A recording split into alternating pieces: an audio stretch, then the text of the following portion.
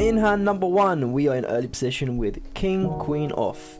I open raise to 7 quid, we get one caller from the big blind, so we go heads up. Flop comes Jack 10 King with 2 spades, a very connected board, but one that does connect with our hand itself. So when villain checks to us, we see bet for £10 and villain calls.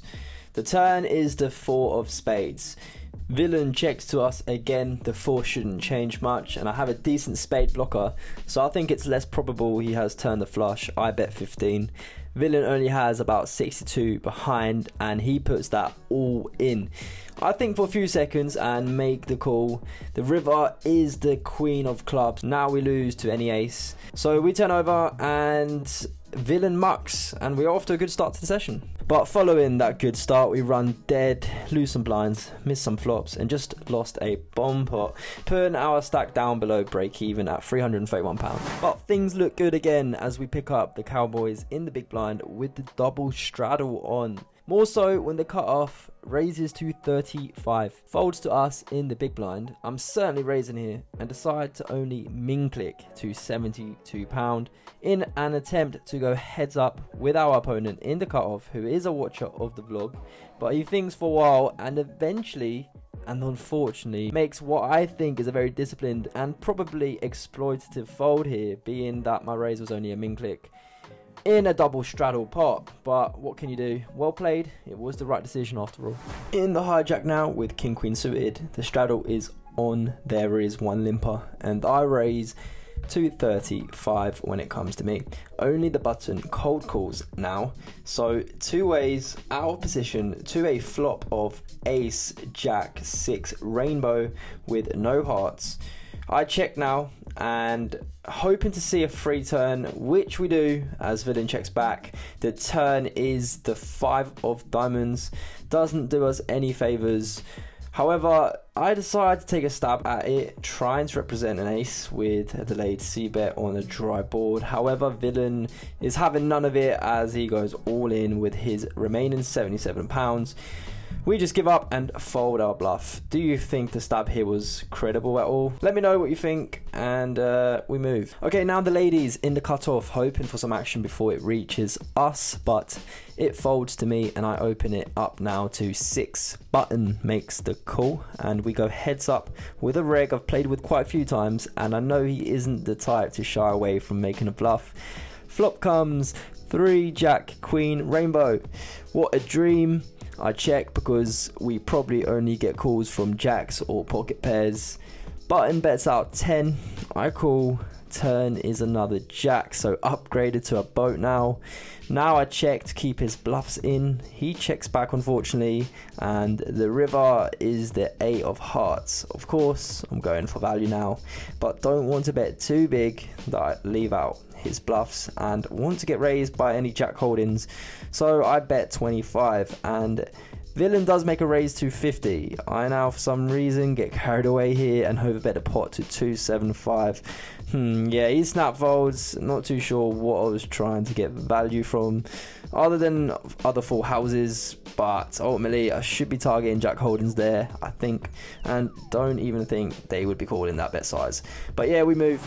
Okay, on to pocket 7s in the small blind. Under the gun raised it to 7. We make the call and go 2 ways. Flop comes 4 9 7 with 2 clubs. Set mine, boom. I check to the skies and under the gun c bets £6, which I just call. Turn brings in the jack of diamonds.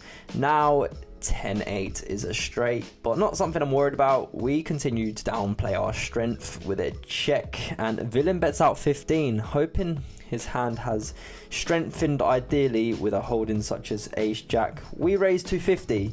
Villain takes 20 seconds before making a call, and the river comes a not so great card. It's the 10 of clubs, bringing in all sorts of draws and downgrading our set now. We could go for thin value here, but I decided to check. Villain checks back, we show, and he mucks. So we drag in a nice one here. Okay, now ace jack suited on the button. I opened action with a £7 bet, folds all the way to the big blind, who's the same opponent as in the previous hand. He throws in a £25 chip with intention of free betting, but gets told the rules that throwing in a single chip is always a call. And the flop comes jack 3-4 with 2 spades. Big blind checks, pretty confident we are ahead, so I bet for value £5 and the big blind calls. The turn is the 10 of hearts. Villain checks again. I decide to slow down and check back, hoping to induce a bluff on the river if it is low, but the river is the queen of hearts. Now no longer top pair, and the big blind leads for 15. I wish I didn't slow play the turn, but I justify a cycle as the pot is small. Villain turns over ace king for rivered straight. Nice hand, nice hand.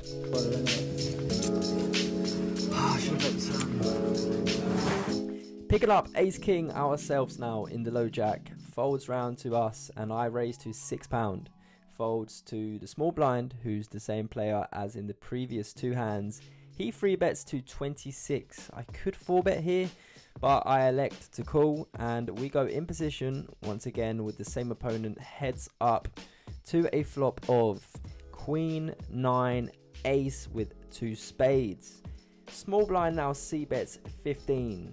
I think this is a pretty mandatory c-bet from him, free betting out of the small blind pre-flop, but I just call once again to keep his bluffs in it.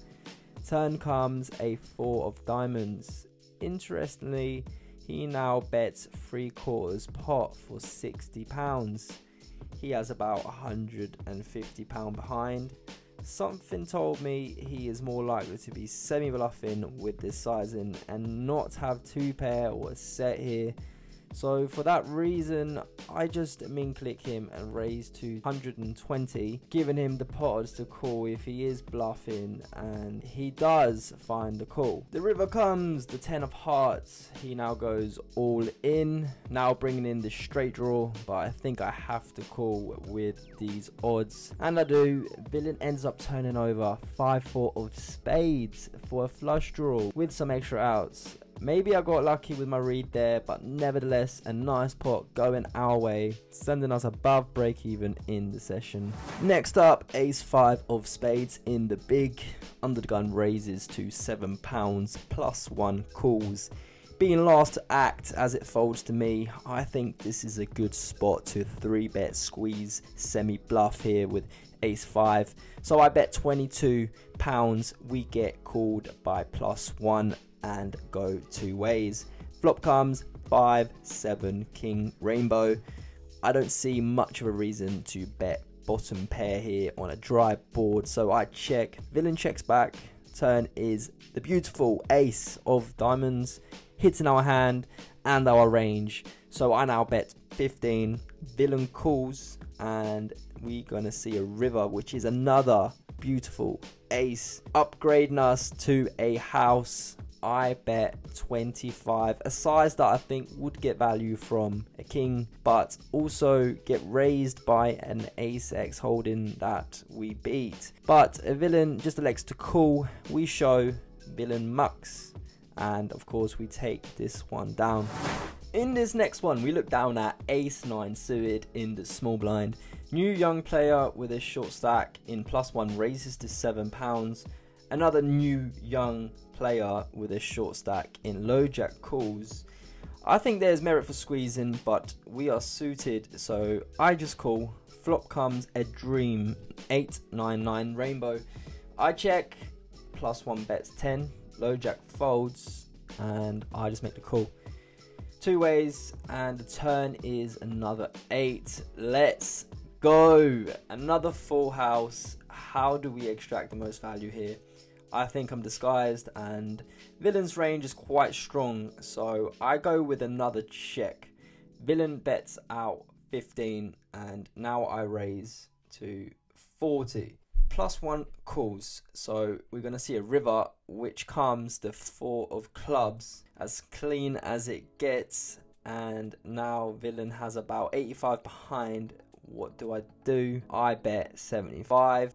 Don't ask me why I leave £10 of his stack on the table, but villain does tank for a little bit and eventually flicks in the call. So we drag in a nice one here as we show, and of course he mucks as we pretty much hold the nuts on this board.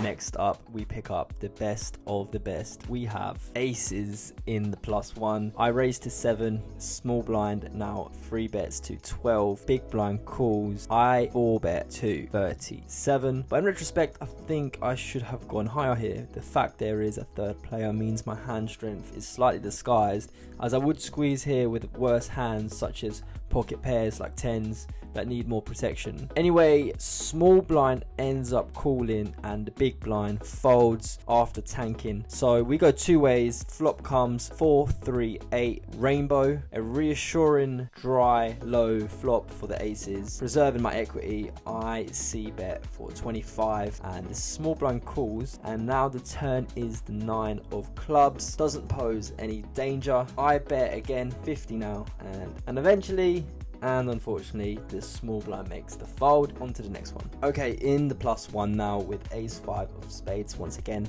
under the gun there sits a recreational older gentleman who limps. I now raise to £10 and it folds all the way to the big blind who calls, and the under the gun comes along as well. So we go 3 ways. Flop comes 10, 3, ace, rainbow. We hit top pair and it checks to me. I C bet for 15. Only the older gentleman calls and the turn is the 4 of spades. Interestingly now, the under the gun older gentleman leads for £25. This seems strong from him, but also quite random, as any 2 pair would surely check call, or at least I would on such a dry board. Anyway, I do make the call, and now the river is the king of diamonds. Villain now bets 63. I'm thinking this villain is the type to play out of line sometimes and could easily have a hold in like 4-3 for 2 pair, limping pre-flop. And I thought either he is bluffing or I'm completely crushed here, and he might have correctly put me on an ace X hand with me raising from early position pre-flop. So I eventually give him the benefit of the doubt and I talk myself into a fold. Opponent then shows the bluff for the vlog with it. 2 of clubs, 4 of clubs. Nice, good bluff. Board was dry, so when he led the turn I assumed he was very strong, but we keep it moving. Moving past midnight now, we loosen up as it folds to us in the low jack with 5-7 of diamonds. Hijack calls, cut-off calls and small blind calls mean we go 4 ways to a flop of 9-9 king with 2 diamonds.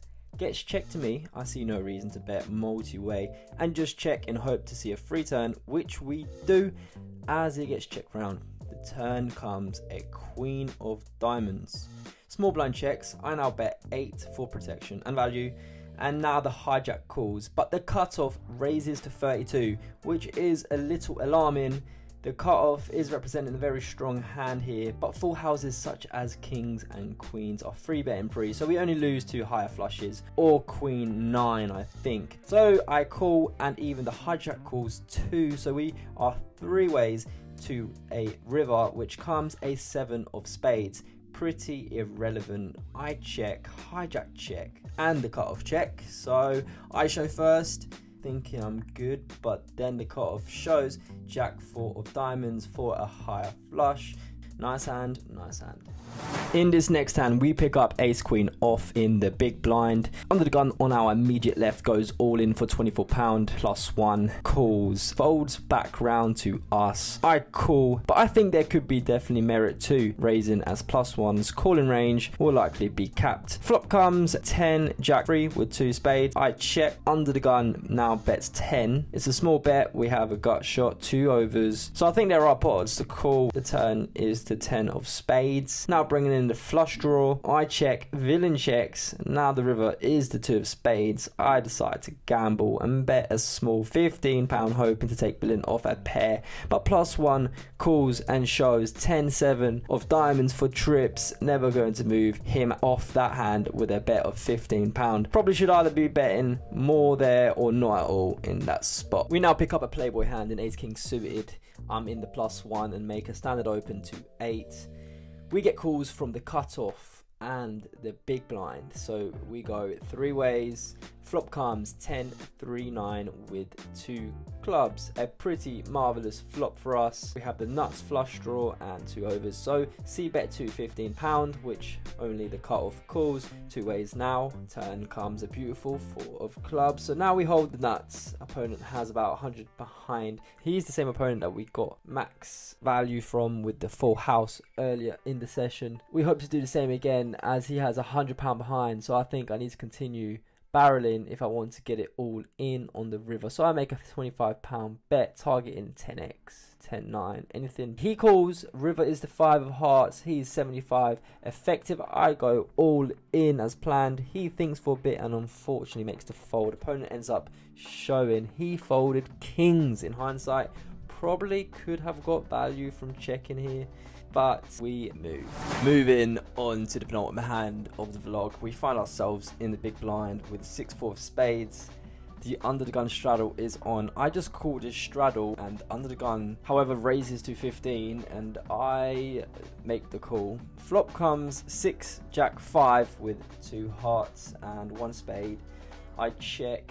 Under the gun c bets for 15.